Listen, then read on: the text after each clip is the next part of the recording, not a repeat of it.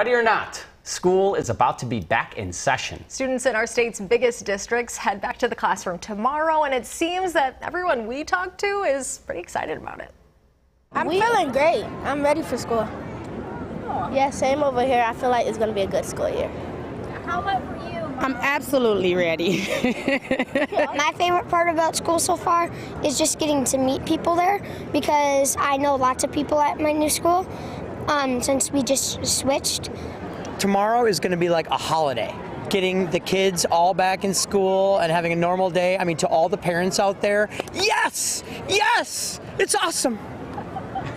And one of the districts heading back is St. Paul. A new year always brings a new opportunity. Joining us this afternoon is St. Paul Central High School Principal Cherise Ayers, and we have a teacher as well, Stephanie McCleerey. So thank you both for joining us on the first day of the four, our inaugural guests. Thanks for having us. It is a school night, you two. So I don't know, I remember those back to school jitters as a kid, or even last night before starting this show. Do you guys get the back to school jitters too? Absolutely. Absolutely. Teachers are nervous. Do we have everything ready? Yep. This year, I think we're like that parent. We're excited to see the students back in the hallways, and we have a new principal, and we're excited to welcome her and create a great central community this year. It's your first year at the school, but you actually graduated from that school, and your kids go to the school. Yes, I am a proud alumni of the class of 1997. In fact, my mother and my sister are also alums, and several of my family members. And yes, my daughter is a graduating senior, and I have a son who will be a freshman. That's really cool. And mom's the principal. What's that dynamic like? Yeah, right. Well, you know, my daughter actually told me I should apply. And my son, you know, he's so funny. We had freshman orientation, or new student orientation last week. And he said after it was all over, he said, "Mom, you know, I was a little worried at first with, you know, you being the principal, but that was a good speech you gave." And he's proud of you. Yeah, he said, "You might know what you're doing."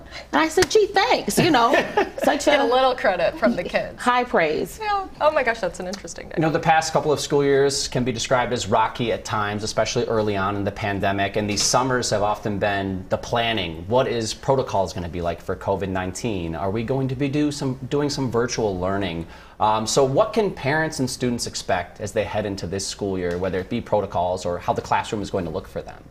Well, you know, this has been such an up and down time, and so the best place to go for protocols is the district website. But one thing I can say is that we are following what the COVID rates are in Ramsey County, because we're Ramsey County.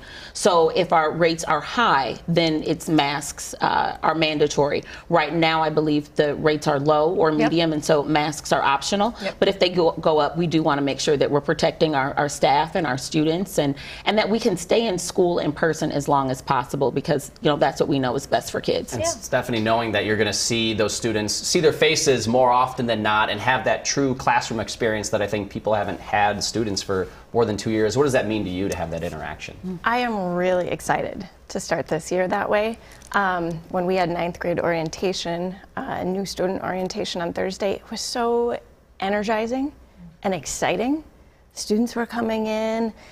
They were excited, but, you know, they were 9th graders. They're trying to play it cool. They didn't want to be too excited. They were a few steps ahead of mom and dad, and you could just tell that it felt fresh and kind of new, and we'll get back to collaborative learning again, which is a way that I love to teach, and that'll come back in the classroom, and I look forward to it. It's going to be great. We're not surprised to hear that, because we talked with a bunch of students today, and maybe they weren't playing it cool for us, maybe a little bit because they were on camera, but they are looking forward to it here. Learning in class instead of online is hard. Yeah, I think it's pretty cool getting to go back to school, see my friends, and do fun stuff. I enjoyed that more than distance learning. It was kind of a struggle for me being on the computer. And I think I got more focus.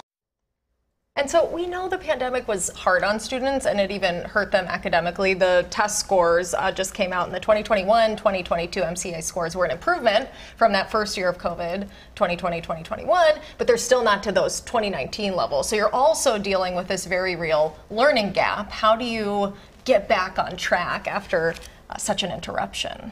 I think we still start with relationships. You know, they say students don't care about how much you know until they know how much you care. And that social, emotional learning component is so important. And so I always tell staff, we're going to go slow to go fast. We're going to work on building relationships, getting to know each other, and getting back to having fun at school so that students know that learning is fun. I'm really excited about our new 8/2 scheduling. So all secondary schools across the district have much longer class periods than they did before. And so having that longer class period allows students and staff to really build relationships. And then, you know, the learning comes. Great. Thank you so much for being here. We have a link to Thursday's virtual hiring fair. We know that's on our still website. important for a lot of districts. There are still some open positions, right? From what's open right now at your school? Do you know? We have a lot of teaching assistant positions open. Okay, great. Yeah, still looking to hire at different Join up. schools. Whether it's St. Paul Public Schools or around, if you have an interest in molding minds for the future, I think they have a position for you. All right, thank you both, ladies, so much for joining us. Thank you so much. Good luck for the Thank you. first day tomorrow. Thanks for being here.